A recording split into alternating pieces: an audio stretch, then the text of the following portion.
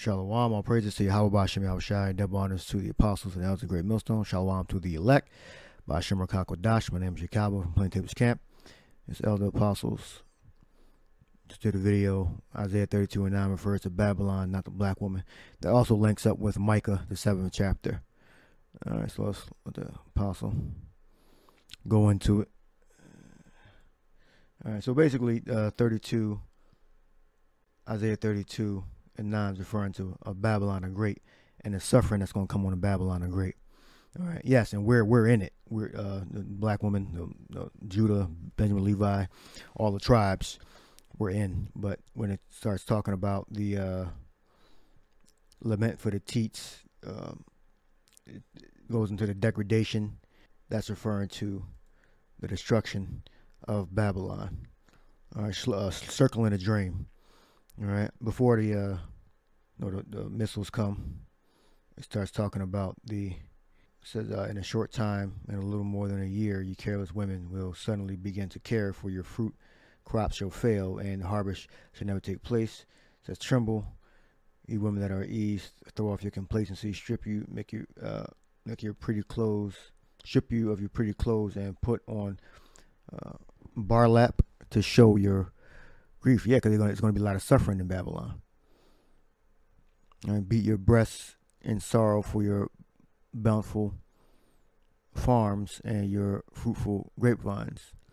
For your land will be overthrown with thorns and briars, and your joyful homes and happy towns shall be gone. All right.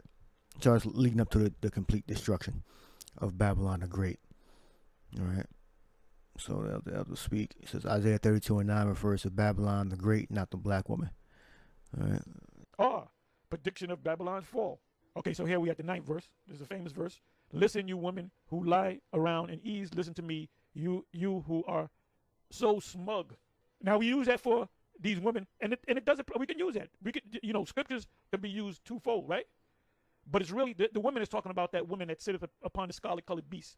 That's what it's really talking about when it says you women that are at ease. It says, rise up, ye women that are at ease. Hear my voice, you careless daughters. Give ear to my speech.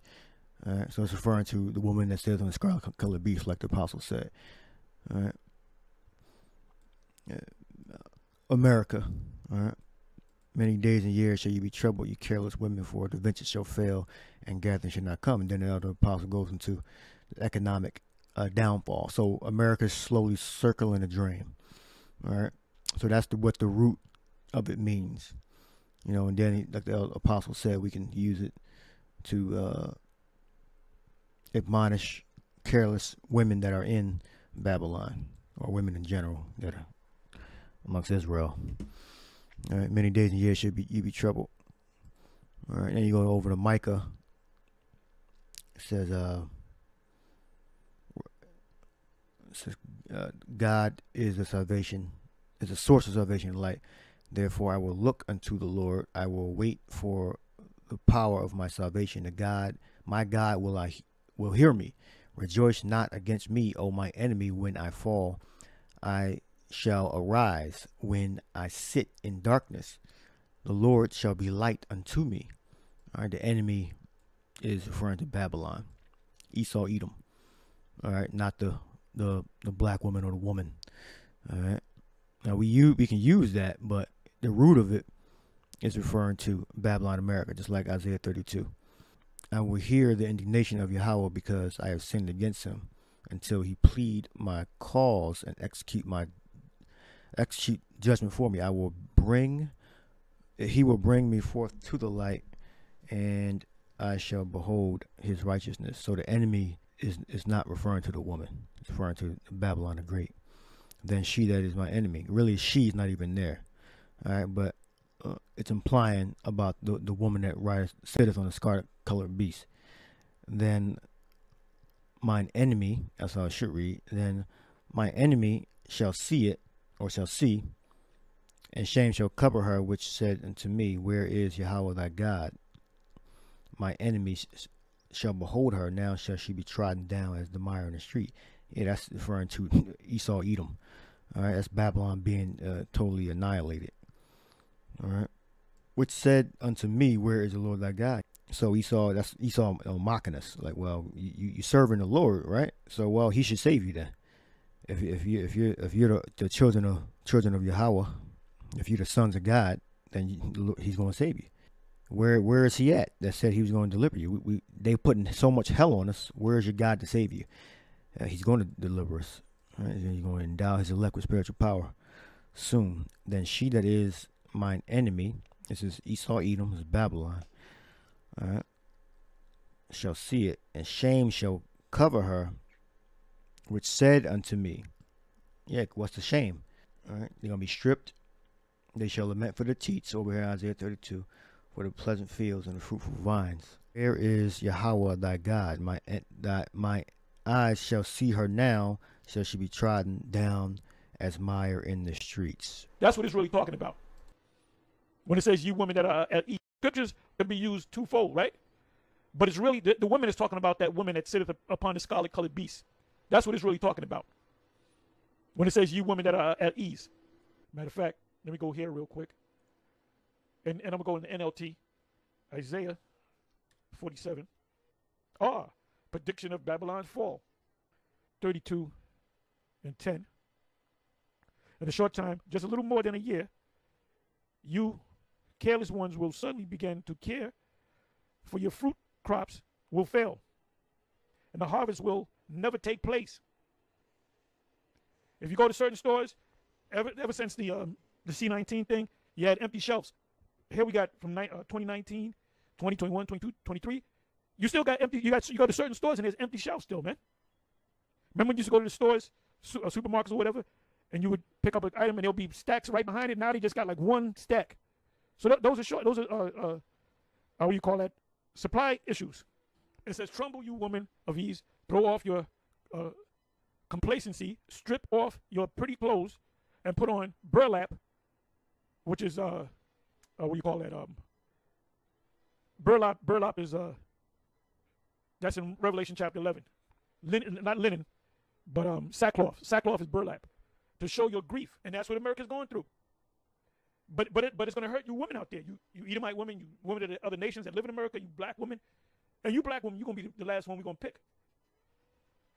because you got the worst attitude out there, and you better look good. That 7 women shall take hold of one man.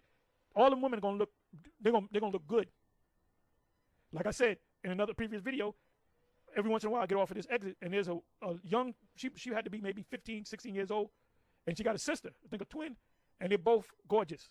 I mean, they can easily be models, man. And they dress, they don't dress like they're homeless. And they got signs up talking, you know what I'm gonna do one day? I'm gonna talk and pull them over to the side, and I'm gonna maybe do an interview, if I see them, and find out what they start. They're gorgeous. They can easily be models. Easily. They go to Hollywood, they're gonna get work. I mean, beautiful, gorgeous 2 sisters, man. And here y'all asking for money. Anyway, and if I ever do that and take a picture and talk to them, whatever, of course I'll say, is it all right if I can put it on my channel or whatever? If they say yeah, I'm gonna see if I can get their story. And y'all gonna see, man. And I've seen homeless women that are fine as hell, man. I've seen fine ass women in shelters. Because there's men out there always looking for a woman, especially a fine one, a young, fine filly. When I say young, a young woman, Ayalama. Tremble, 11th verse, tremble you women of ease, throw off your complacencies, strip off your pretty clothes, and put on burlap to show your grief. You can see a person the way they dress, how they doing. You can just look at them the way they dress. Oh, that's a homeless person.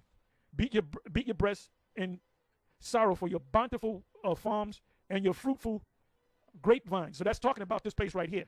This is also, you can read about this in Isaiah chapter 19. That's another, that whole chapter. I believe I did that, the whole chapter. But you can do that again. Somebody do it again. Isaiah chapter 19. You know me, I like doing them breakdowns, man. It says, for your land will be overgrown with thorns and briars.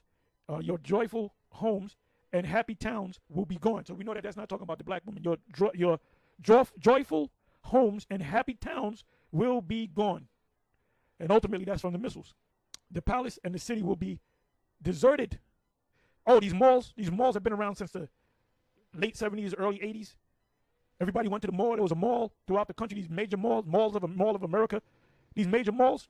Well, the malls are played out. Now you go to certain malls, they're just empty, and nobody's picking up, building on it. And they showed you that in the movie, what was a Battlefield Earth. The opening scene of the movie, there was an abandoned mall. And when that movie came out, malls were big. So they're showing you the future in that movie. And in that movie, the Cyclops took over, which represented Israel. And the people that they took over were Edomites. All the people that they took over were all Edomites.